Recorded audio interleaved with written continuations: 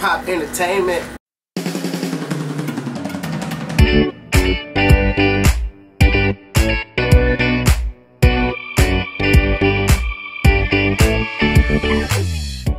Hey, what's up, guys? I'm Rachel from Pop Entertainment, and today I'm here with MKTO. How have you guys been doing? Like, I think we talked to you in February. Yeah, it's been a while. It's been awesome, man. It's been very busy. We have 2 more shows on the Demi tour. Bittersweet, but excited to get back home. We start recording the next record pretty much when we get back. So we're ready for new music and excited for what's to come. So, how has touring with Demi been? Like, you just finished your other headlining tour, right? Mm-hmm. How was all of it? Yeah, the Demi tour has been awesome, man. Just performing in these great arenas and sharing the stage every night with some great artists is really cool. And reaching out to some new fans who probably haven't heard about us. And that's one of the awesome things. And when you see people with MKTO shirts, to let you know that you got a couple people here too. So it's just good to play music every night. So, the venues you are playing are huge. Like, what does it feel like to be playing like stadiums and like big arenas? The thing that's crazy about it is we kind of got a hint of this when we did a lot of radio shows to begin with, and you'd have like all your favorite bands in one kind of thing. So to be able to do a tour and to kind of have that be a consistent thing for over a month is definitely awesome. So we've had a blast. It's been also a learning process in a lot of ways because when you go from performing a House of Blues, there's a big difference when it comes to listening, like what you can hear like in your ears. So when you take them out in these kind of arenas, you're not going to hear anything. So it's a very important thing, but we've been learning a lot, and excited for what's next. That is so great. So, what do you have like coming up in the next year? Like, what do you plan to accomplish? I'll definitely get this next Cure record Ebola. That's a good one. Yeah, become president. Yeah. Just in a year. We'll see what happens. I think it's pretty possible. Okay, so your fans are so amazing. Like when we tweeted about us doing an interview, we got blown up with like fan questions. You guys rock. Yeah. Yes. So how has gaining your fans like changed your life? I mean, it's allowed us to be able to do something we've always wanted to do. I think anybody that's in this business knows the only reason we get to do what we love to do is because of people out there supporting it and buying the music. So. It's just been awesome, to be able to go to even, we've been all over, but I mean, to even go to certain places you haven't been before and just meet everybody is so awesome. And we're doing meet and greets on this tour, which is fun, and getting to see people is what we really enjoy. So it's been nice meeting some of the MKTO Army, they call themselves. They bring awesome gifts sometimes. Yes. They rock, man. What's the best gift you've ever gotten? Oh, man. There's a lot of great artists out there, and we've gotten a lot of portraits, like, done of us, and it's incredible how realistic it looks, and then like from that to shirts that are designed to have our faces on. It's been awesome. Somebody got me a hat that says "Great A." It's just my favorite. And then the star, a girl yesterday got a star. She named a star after MKTO. You can get a star? Yeah. You can get a star. Haven't you seen her walk to remember? No, I don't think I have. He buys her a star in that. It's really cute. It's cool. Okay. So, how did you guys start out in music? Like, were you always in music? You guys, someone was in Lost? Yes, yeah, he was in Lost. Lost. Oh, I thought you were. No, it wasn't me. I'm so confused now. Now it's awkward. It's awkward. No, he was in Lost. And how did we meet? The ironic part is I played Walt on the show we met, and you played Walt in Lost. Yeah, that's crazy. We played best friends. The show was cool. I mean, it was kind of one of those things where like it was a cool idea. I think we all kind of realized after the first season, I don't know if this is gonna work, but I mean, it led us to meeting each other, and obviously only one season of it went, but it was an awesome experience.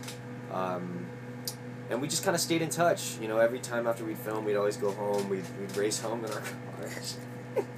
So you'd get home first, very bad. Don't speed, but we would definitely speed after the set.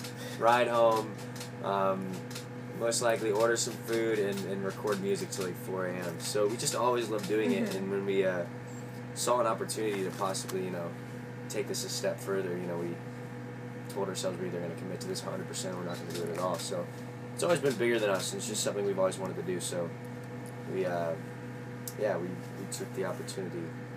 Like, yes, want it. Who has been your guys' inspiration, like, in music and life and acting? Oh man, a lot of great people. You know, Michael Jackson, Prince, Pamela Anderson, motivation. Who else? Just music in general, life, and you know that's kind of what we say. Our songs are like stories. You know, we just like to tell stories and make them relatable to people. Talking about heartbreaks and talking about finding that right girl and just having a good time at the end of the day as well. We like to party.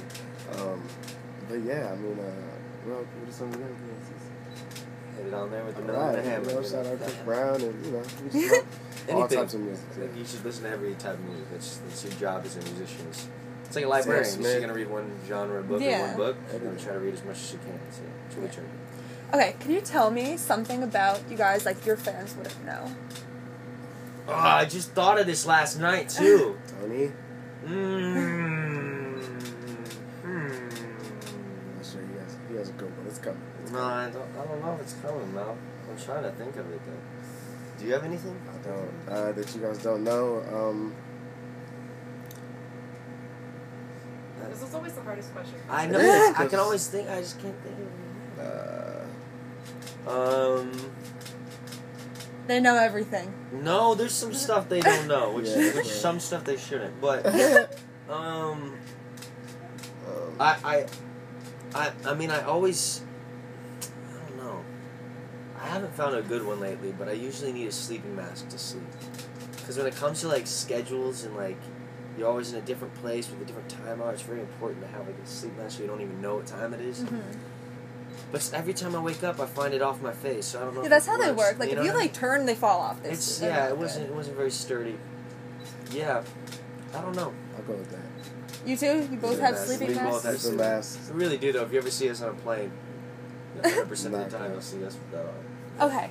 So, like I said, we have a ton of fan questions, so we're going to start going through them. So, classic MKTO wants to know. Yeah. Describe Army style. Yeah. Describe each of each other in like one word. What would you say? Oh, my bro, man, my brother right here. You know. I'm gonna say the same thing. I thought suave. Is suave. You know what I mean? Like a gentleman swag. You know what I mean? Is that right? Suave. Can you do the best impression of each other?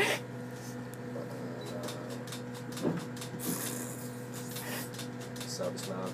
How's it going? Yeah. I fail. Okay. We're bad at doing each other. If you had to retire tomorrow, what would you do? Yeah, that would suck. Like while retiring or on retirement? Yeah, I think during retirement. Okay, during retirement. Well, I got a number figure in my head. I'm not close to hitting it. Then I'd be able to do what I want. But hypothetically, let's just say you're there. So what would you do? Say we're there. I'd probably go and get a house in Italy. Live there for a year, or just have a house there.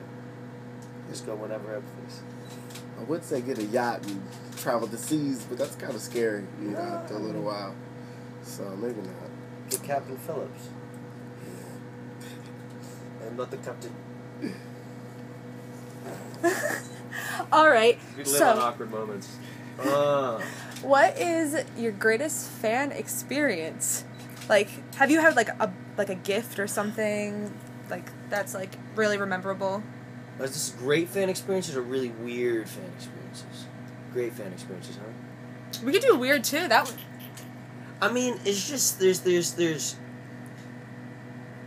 sometimes you meet, especially on this tour. We've met a lot of we met awesome people, and then we met sometimes people who I don't understand why anybody does this, but please don't do this. So we meet someone, and it kind of like to us, because we're more nervous than anything, like to meet everybody. But they'll be kind of the character that's like, you know, really quiet and kind of acts like they don't want to be there.